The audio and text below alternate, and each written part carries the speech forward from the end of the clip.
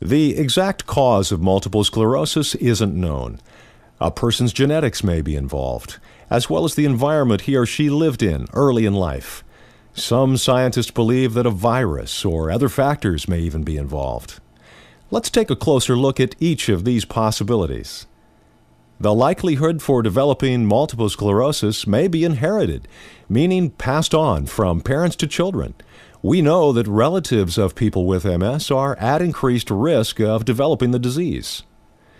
It's currently believed that several genes can make a person more likely to get multiple sclerosis. Some researchers feel that MS develops because a person is genetically more likely to react to something in the environment. Then, when he or she comes in contact with that agent, it triggers the immune system to attack the central nervous system. The environment itself is also thought to play a role in the development of multiple sclerosis. The rate of MS varies widely between different groups of people. For example, MS is especially common in Scotland, Scandinavia, and Northern Europe. In the United States, MS occurs more frequently in whites than in other racial groups.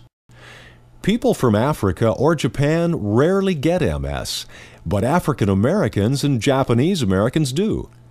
Research shows that MS is more common in certain parts of the world. For example, the number of cases of MS increases as you get farther from the equator. If you move from a high-risk area to one with lower risk, you take on the risk of your new environment. However, this only happens if you move there before your teenage years. So it's possible that being exposed to a certain agent in the environment before puberty may make a person more likely to get MS. Also, there have been epidemics of multiple sclerosis, where many people in the same area develop the disease. This also suggests a potential link to the environment.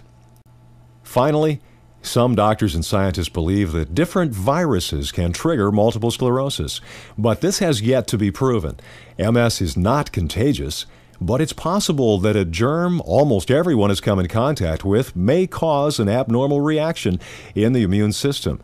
This would only happen in people who are already at risk of developing MS.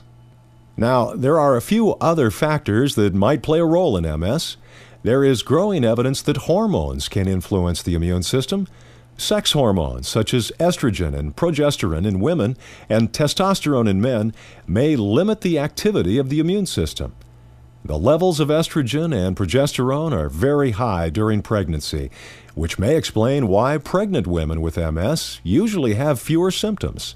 The higher levels of testosterone in men may partially explain why there are more women with MS than men. To better understand this disease, researchers continue to study all the potential causes of multiple sclerosis.